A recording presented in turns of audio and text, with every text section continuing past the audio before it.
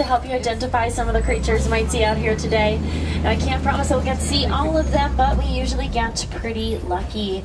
Just a couple quick reminders before we begin. We want to make sure everybody remains fully and completely seated at all times, keeping all hands, arms, feet. Now, we are going to be making our way down to the watering hole here, and watering holes are usually pretty good gathering spots for animals. It looks like there's a saddle-billed stork in the water here on our left-hand side, this large black and white bird.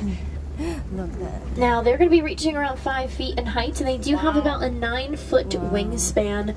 It's about the width of the canopy that's above your heads right now. And a really and some more greater kudu up the hill on the right. On the left.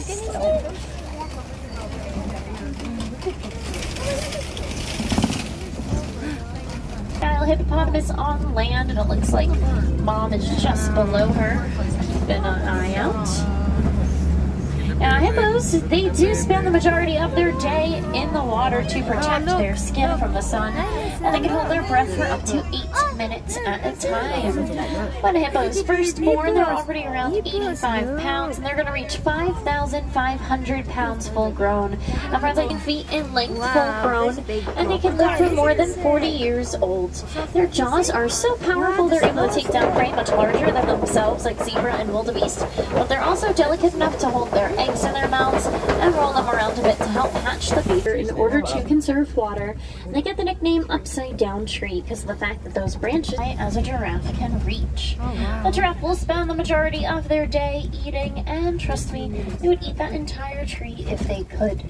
So, like I said, these animals, they're their way into the den as we speak. Now, they are different from hyenas, but they're still one of the best predators out here.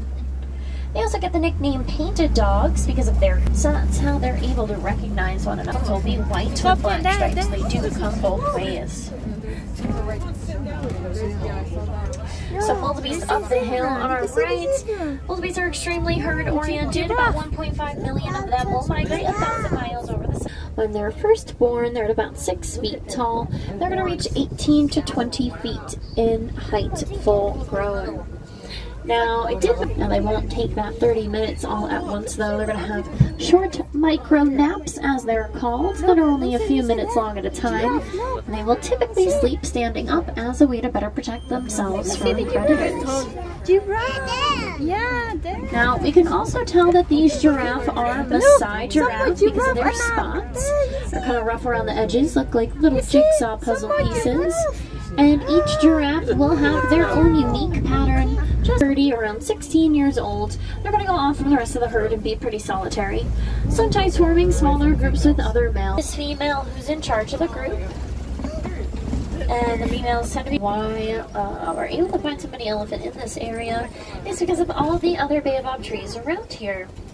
During dry season and drought, animals with horns and tusks, they're able to make holes into the baobab tree. Our way around the greater flamingo, they're the lightest shade of pink, and the tallest of the flamingo, going to reach around 4 feet in height. And when they first hatch, they are completely gray in color. Now, it's going to take a little over a year after they hatch until they get that pink coloration. Can't keep those speeds up for very long, though, only short sprints at a time. They do have that nice long tail of theirs, and so we'll see if we are able to find any.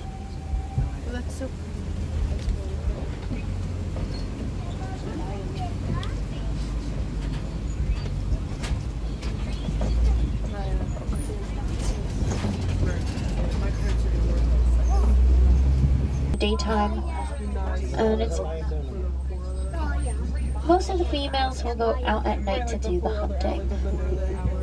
They're going to run at about 40 miles per hour and use their wings to help steer themselves while they are running. Now, as we pass, you'll also see the ostrich eggs behind them out on the right-hand side here. Those eggs are going to weigh around 3 pounds each, and they can be by wildlife. Also, as you can see, the goats, they are quite small. They don't take up a lot of space.